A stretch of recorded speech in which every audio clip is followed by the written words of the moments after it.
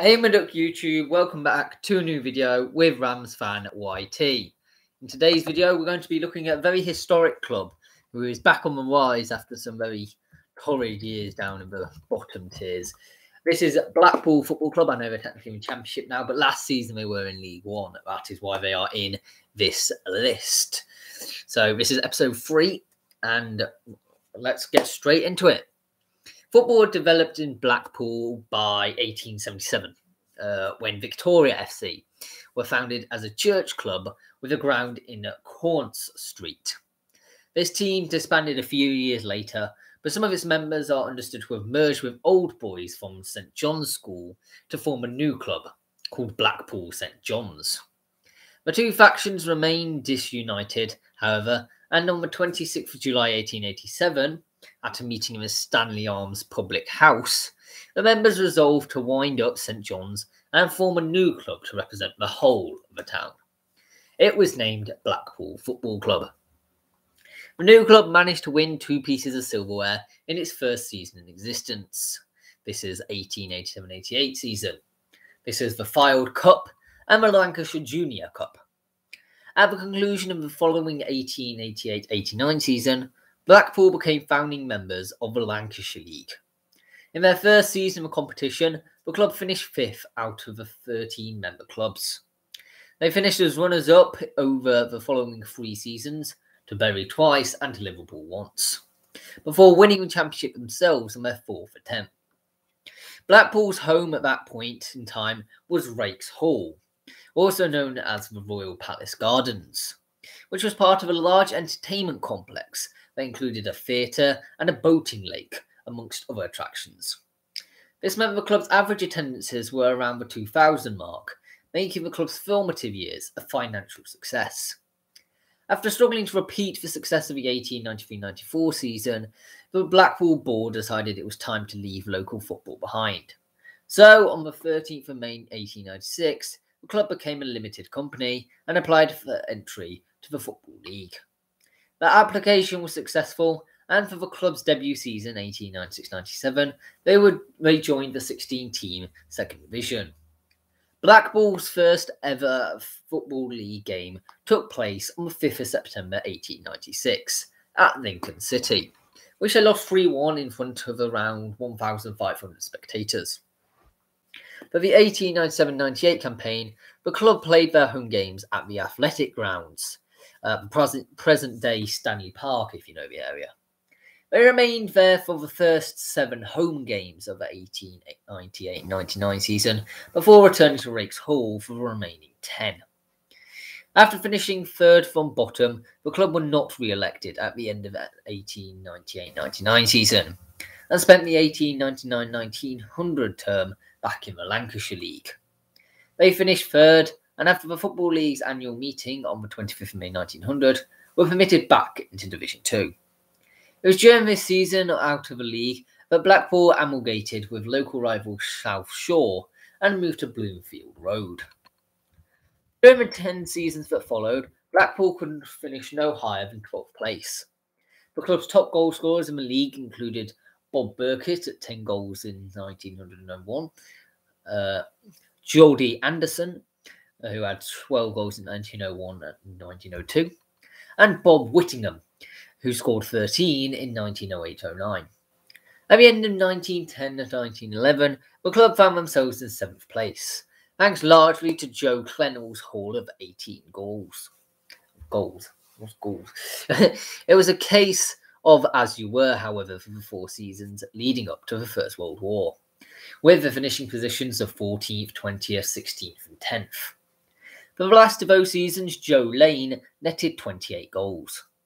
The outbreak of the war forced the cancellation of league football for 4 years, during which time regional competitions were introduced.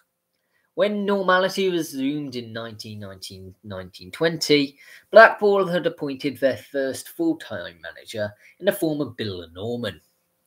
Norman guided the club to 4th place finishes in his first 2 league seasons in charge.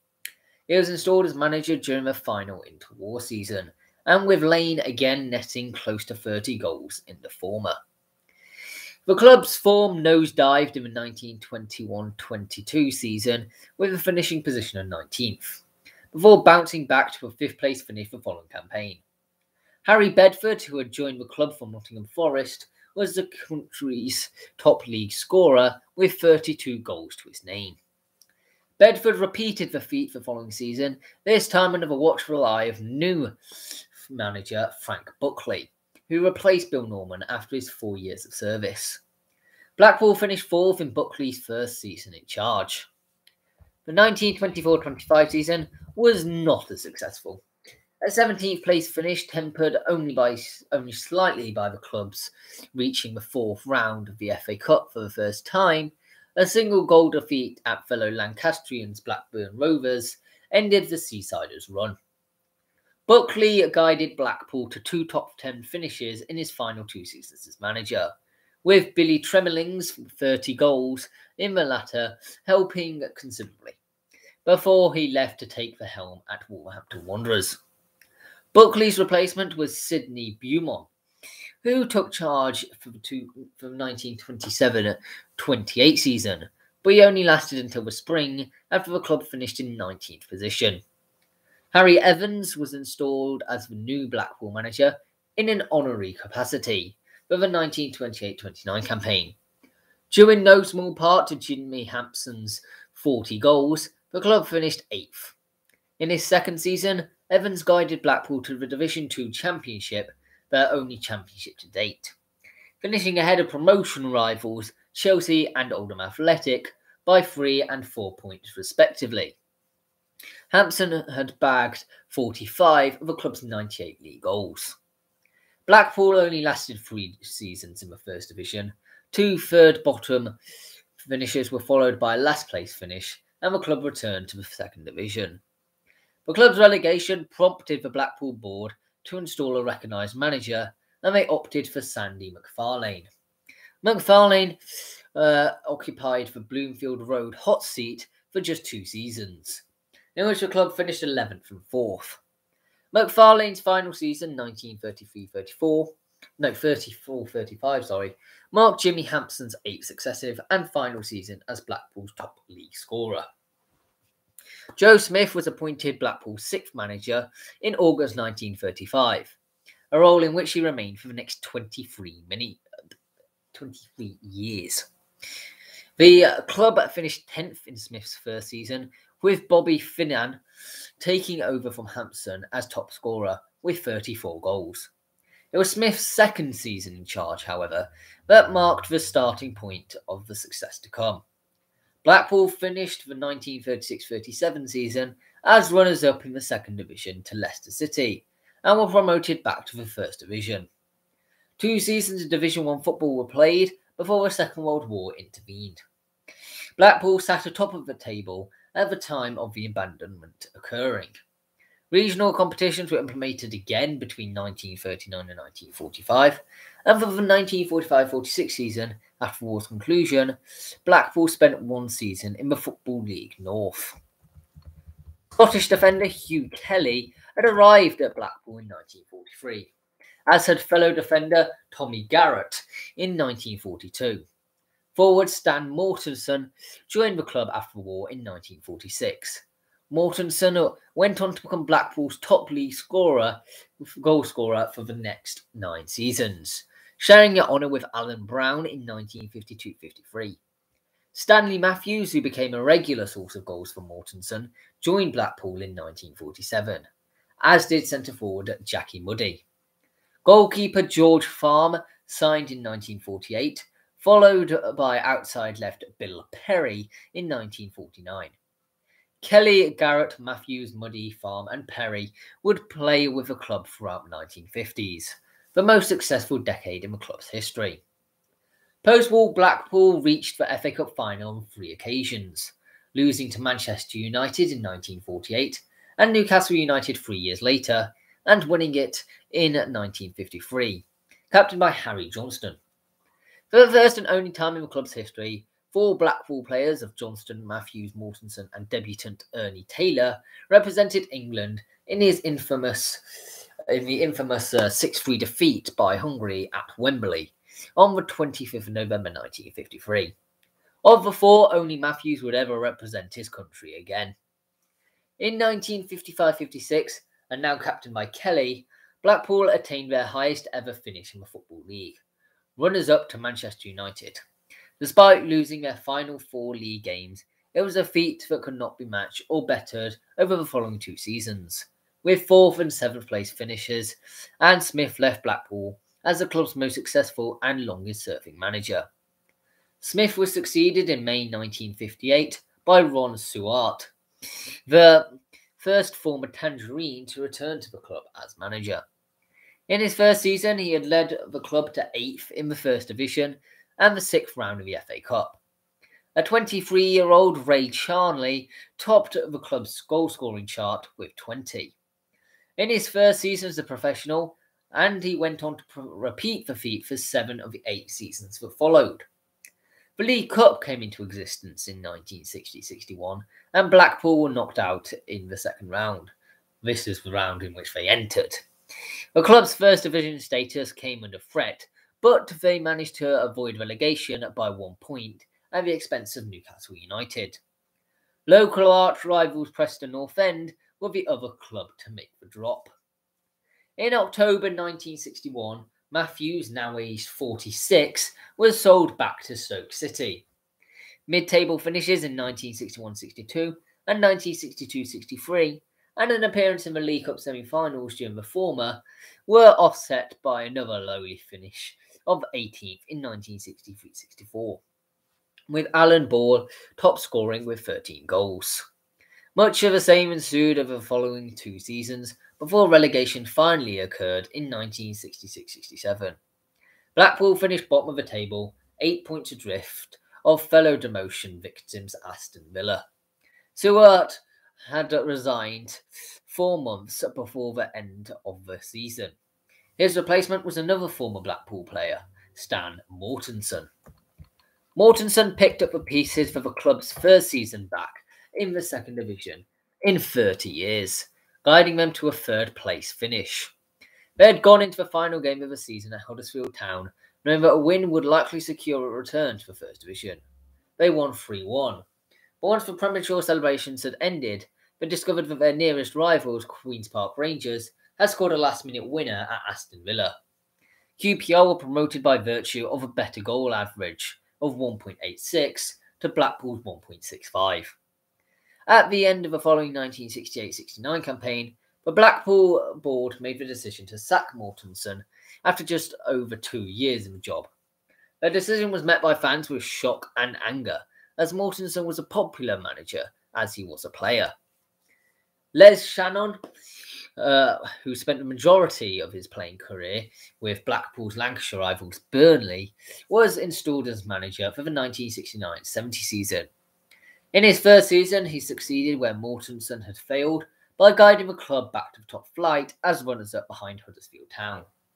Their promotion had been sealed after the penultimate game of the season, a 3-0 victory at rivals Preston North End, courtesy of a Fred Pickering hat-trick. The result effectively relegated the hosts to the 3rd division. As quickly as Shannon had taken Blackpool up, he saw them return whence they came. The club finished at the foot of the table and were relegated back to Division 2, along with Burnley. Before the season's conclusion, Shannon was briefly replaced in a caretaker manager capacity by Jimmy Meadows, who in turn was permanently replaced by Bob Stokoe. On the 12th of June 1971, well over a month after the conclusion of the league season, Blackpool won the Anglo-Italian Cup with the 2-1 victory over Bologna in the final. This was achieved without the services of Jimmy Armfield, who retired in May after 17 years and 627 appearances for the club. Blackpool finished amongst the top 10 teams in the second division for 6 consecutive seasons. Under 3 different managers, Stokoe, Harry Potts and Alan Brown. Twice Blackpool narrowly missed out on promotion to Division 1 by 2 points in 1974 and 1977. In February 1978, midway through 1978 season, Brown's second season at the helm, Blackpool was 7th in the division. Having just beaten local rivals Blackburn Rovers 5-2 on the 6th of February 1978, Brown was sacked by chairman Binny Cartmel for personal reasons. The team won only one more game that season, which ended with their relegation to Division 3 for the first time in their history. On the 1st of April 1978, with 6 games to go, Blackpool were in 8th place, 9 points off the 3rd relegation slot. On the 25th of April, with 1 game to go, Blackpool were 14th, 3 points above Cardiff City in the relegation spot. 4 days later, Blackpool completed their programme and were 16th with 37 points, 2 points clear of Leyton Orient in the 3rd relegation spot. With a vastly superior goal difference, -1, which was far better than 5th place's Blackburn Rovers, 4 better by the way. At that point, all the teams below Blackpool still had games to play, apart from bottom place Hull City. The bottom of the division table read Blackpool in 16th with 42 points. 37 points with 42 games played. 17th place was Charlton Athletic with 37 points and 41 games played. Millwall with 36 points with 41 games played. Cardiff City with 36 points with 40 games played. Leyton Orient in 20th in the top relegation spot with 35 points and 40 games played. Mansfield Town with 31 points with 41 games being played. And Hull City in 22nd place, having 28 points and 42 games played. The only other team in the division with games to play was Notts County, in 14th place with 38 points. After Millwall achieved safety by beating already relegated Mansfield Town, the 3 remaining fixtures were Cardiff City versus Notts County, Leyton Orient versus Charlton Athletic, and Cardiff City versus Leyton Orient. Only one combination from the 27 possible outcomes of those 3 games would have resulted in all 3 teams getting more than 37 points and Blackpool being relegated. Inevitably, Cardiff City beat Notts County, Leyton Orient drew with Charlton, and in the final match, Leyton Orient, who up to that point had only won 1 away game all season and had lost 6 out of their previous 8 away games with no wins, beat now safe Cardiff City, who had lost only 2 home games all season and had won 6 out of their previous 7 home games, with no defeats. Blackpool were relegated with 37 points, the 7 teams above them all having 38, and were not to return to the second tier for 29 years. Bob Stokoe returned for a second stint as manager for the 1978-79 campaign, at the end of which Blackpool finished mid-table. Stokoe resigned during the summer. Stan Ternant became Blackpool's 7th manager in 9 years, only to be replaced in February 1980 by Alan Ball, the popular former Blackpool midfielder who left the club for Everton 14 years earlier. Ball himself only lasted a year in the job and departed when the club were relegated to the league's basement division.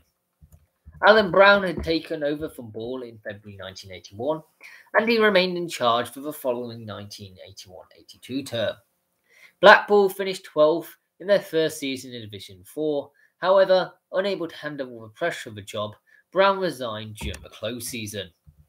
Sam Ellis took over from Brown in June 1982, 3 years after he finished his playing career with Watford.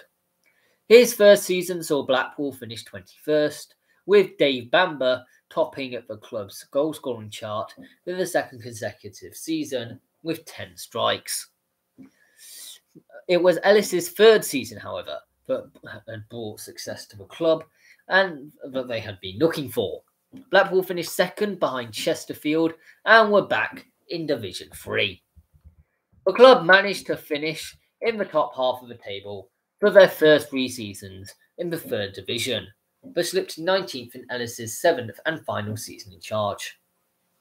On the 17th of April 1986, the board of directors put the club on the market after councils rejected plans to sell Bloomfield Road for a supermarket site in a £35 million redevelopment scheme.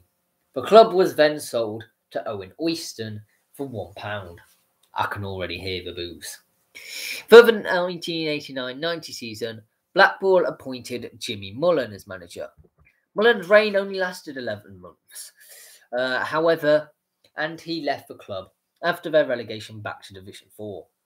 Graham Carr replaced Mullen, but his spell in the manager's seat was even shorter, just 4 months. He was sacked in November 1990, with Blackpool in 18th place. Carr's replacement was his assistant Billy Eyre. Eyre guided the team to a 5th place finish and qualification for the playoffs. They lost only 5 of their 30 league games, but remained at the time of Eyre's appointment. The run included 13 consecutive home league wins and an eventual 24-game unbeaten run at Bloomfield Road. The run was extended to 15 consecutive home wins at the start of the 1991-92 campaign, which remains the club record. After beating Scunthorpe United in the 2-legged semi-finals of the playoffs, Blackpool lost to Torquay United in the Wembley final, on penalties after the score was tied 2-2 after regular and extra time. The following 1991-92 season finished with Blackpool in 4th place, missing out on automatic promotion by 1 point, which meant another playoffs experience. This time they met Barnet in the semi-finals and won 2-1 in aggregate. They returned to Wembley, where they faced Scunthorpe United in the final, the team they knocked out of the playoffs 12 months earlier. Again, the score was tied at the end of regular and extra time, but Blackpool were victorious in the penalty shootout and booked their place in the new Division 2. Blackpool struggled in their first term back in the 3rd tier of English football, but pulled to safety in 18th place by the end. In late 1993, they were as high as 4th, but tumbled down the table in the second half of the season to miss the drop by a whisker in 20th, avoiding relegation by virtue of a 4-1 victory over Leyton Orient on the final day of the season. Eyre was sacked in the summer of 1994 and was replaced by Sam Allardyce. Allardyce led Blackpool to a mid-table finish in his first season and saw the club knocked out of both competitions at the first hurdle. Tony Ellis was the club's top scorer with 17 league goals. The 1995-96 season saw Blackpool finish 3rd and claim a place in the playoffs for the 3rd time in 6 seasons. In the semi-finals, Blackpool travelled to Bradford City and won 2-0. 3 days later, they hosted the Yorkshiremen at Bloomfield Road and lost 3-0. Blackpool remained in Division 2 and Allardyce was sacked not long afterwards. In 1996, owner Oystons was convicted of rape of a 16-year-old girl. Former Norwich City manager Gary Megson replaced Allardyce and attained a 7th place finish in his only season in charge. Nigel Worthington succeeded Megson in the summer of 1997, and the Northern Irishman's 2 full campaigns of hot speed, Blackpool finished 12th and 14th. Worthington resigned towards the end of the 1999-2000 season, and his seat was filled by the former Liverpool and England midfielder Steve McMahon. McMahon arrived too late to save the club from relegation to the 3rd division, at that time the 4th tier, after a 22nd place finish in the table. In his first full season in charge, Blackpool were promoted to Division 2 by winning the playoffs. The following season, the club received its then record outgoing transfer fee of £1.75 million from Southampton for Brett Ormerod, eclipsing the £600,000 QPR paid for Trevor Sinclair 8 years earlier. They also gained the first of 2 Football League trophy wins in 2002 as Blackpool beat Cambridge United 4-1 at the Millennium Stadium. Their second win was in 2004, this time beating Southend United 2-0 again in Cardiff. In the summer following the trophy win, McMahon resigned, believing he could not take the club any further with the budget he was still being offered. Colin Hendry became the new manager, but was replaced by Simon Grayson in November 2005 after an unsuccessful stint, which left Blackpool languishing just above the relegation zone of League One. In the 2006-07 FA Cup, Blackpool reached the fourth round for the first time in 17 years, after beating Aldershot Town 4-2 at Bloomfield Road, but were knocked out by Norwich City 3-2 after a replay at Carrow Road. They finished in third place and qualified for the playoffs, and as top scorers in League One with 76 goals, after beating Oldham Athletics 5-2 on aggregate in the semi-final, they met Yeovil Town in the final at the new Wembley Stadium, their first appearance at England's national stadium in 15 years. Blackpool won 2-0, a club record 10th consecutive victory, and were promoted to the Championship in their 100th overall season in the Football League. The promotion marked their return to English football's second tier for the first time in 29 years. Blackpool knocked Premier League side Derby County out of the League Cup at the second round stage on the 28th of August 2007. The match ended 1-1 after 90 minutes and 2-2 after extra time. The Seasiders won the resulting penalty shootout 7-6. On the 25th of September, Blackpool beat Southend United 2-1 after extra time to reach the fourth round for the first time in 35 years. They were drawn away to Premiership side Tottenham Hotspur in the last 16, a match they lost 2-0. Tottenham went on to win the competition. Blackpool finished the 2007-8 season in 19th place, escaping relegation by 2 points and ensuring their safety in a 1-1 draw with Watford on the final day of the Championship season. On the 23rd of December 2008, Simon Grayson left the club to join League One club at Leeds United after just 3 years in charge at Bloomfield Road. Under the guidance of Grayson's assistant Tony Parks in a caretaker manager capacity, Blackpool finished the 2008-9 campaign in 16th place. Parks left the club on the 18th of May 2009 after a meeting with Chairman Carl Oyston about finances. On the 21st of May 2009, Ian Holloway was appointed as manager, signing a 1-year contract with the club with an option of a further year.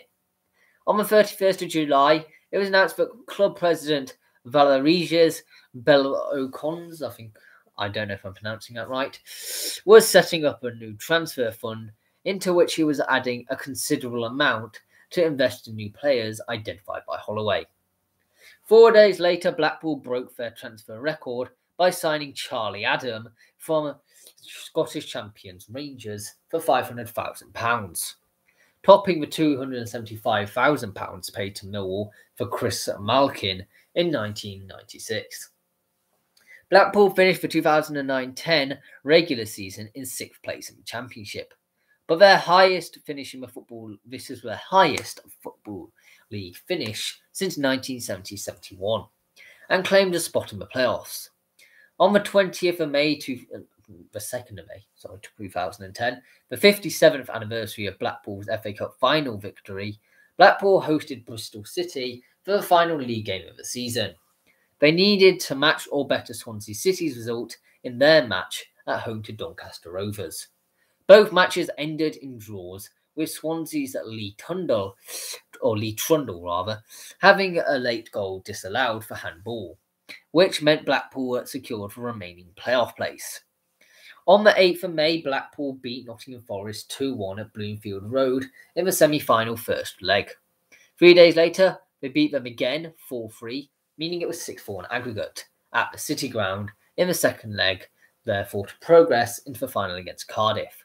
The result meant Blackpool had beaten Forest in all 4 of the club's meetings in 2009-10 season. Thank you very much, Blackpool. Round of applause to you. Blackpool defeated Cardiff City 3-2 on the 22nd of May in the Championship playoff final at Wembley Stadium to earn promotion to the Premier League.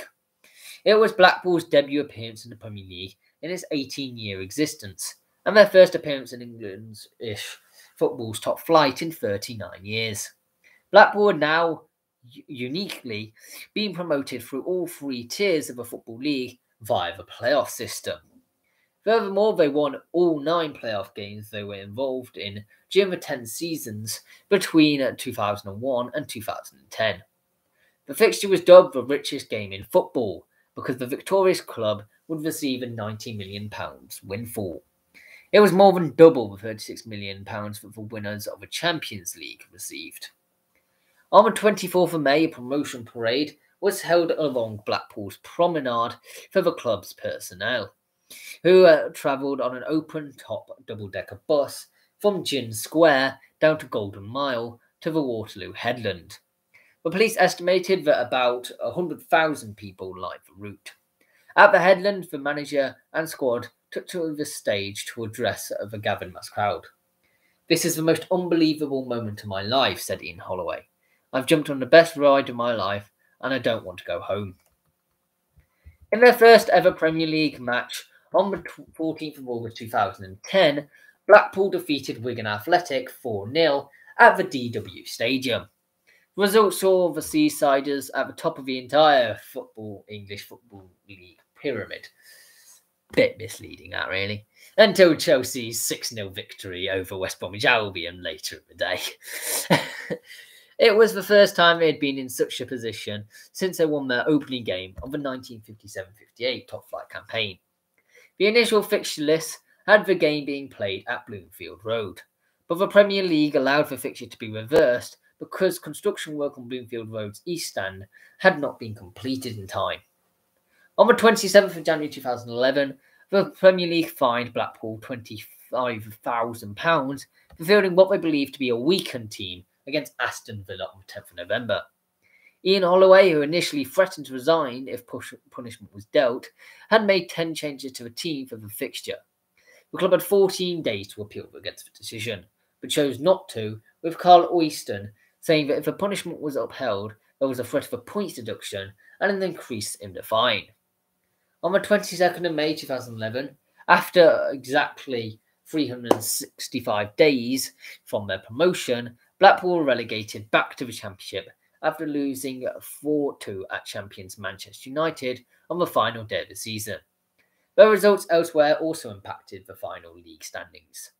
Despite predictions that they wouldn't get 10 points, Blackpool took 39 from their 38 games, including home and away victories over Liverpool, consecutive away wins at Stoke City and Sunderland, and a home victory over Tottenham Hotspur. 7 of their 10 overall wins were obtained before the new year, and at the end of the 2010, they sat in 8th place. However, 7 defeats in the opening 8 fixtures of 2011 saw them drop down the table. The next match, a draw at home at against Aston Villa, left them in 15th, the lowest placing of the campaign to date. Another run of defeats, this time 5 and 6, put them in the relegation zone for the first time. They climbed out the bottom 3 at the expense of Wigan Athletic, with successive home draws against Newcastle United and Stoke City. Blackpool dropped back into the relegation zone after conceding a late equaliser to draw at Tottenham, switching places with Wolves. They were level on points with Wigan and 3 ahead of bottom club West Ham United. A victory, their first in 3 months over Bolton Wanderers in their penultimate league fixture, was not enough to change the position as Wolves won at Sunderland. Blackpool went to Old Trafford for the final match and were leading 2-1 12 minutes into the second half.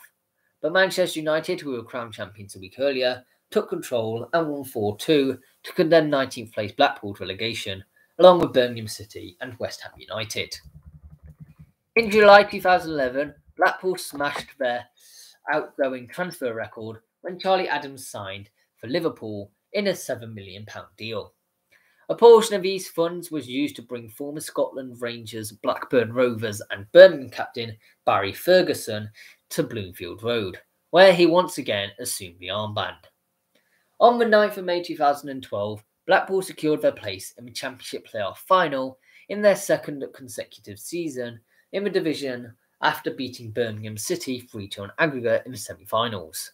They met West Ham United in the final at Wembley on the 19th of May, losing 2-1, conceding a last-gasp goal to the Hammers at Ricardo Vazte, their first playoff final reversal in 21 years. On the 3rd of November 2012, Ian Holloway decided to leave Blackpool after accepting an offer from fellow Championship side Crystal Palace to be their manager. He was replaced 4 days later by Michael Appleton, who left the League One side Portsmouth to take up the position. However, after being in charge for just 2 months, Appleton left the Lancashire neighbours Blackburn Rovers, becoming the shortest serving manager in Blackpool's history. On the 18th of February, after just a month without an appointment, the club made former England captain Paul Ince their third manager of the campaign.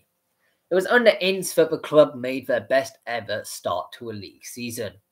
Their victory at AFC Bournemouth on the 14th of September 2013 gave them 16 points out of a possible 18. The sequence of results was 2 wins, a draw, and 3 wins. This was countered by a run of 9 defeats in 10 games, which resulted in Ince being sacked on the 21st of January 2014, 11 months into his tenure. Barry Ferguson was named caretaker manager upon Ince's dismissal, and of Ferguson's 20 league games in charge, Blackpool won just 3 and finished the 2013-14 season in 20th place. On the 11th of June 2014, almost 5 months after Paul Ince's dismissal, the club appointed Belgian Jose Riga as manager. He was Blackpool's first overseas manager.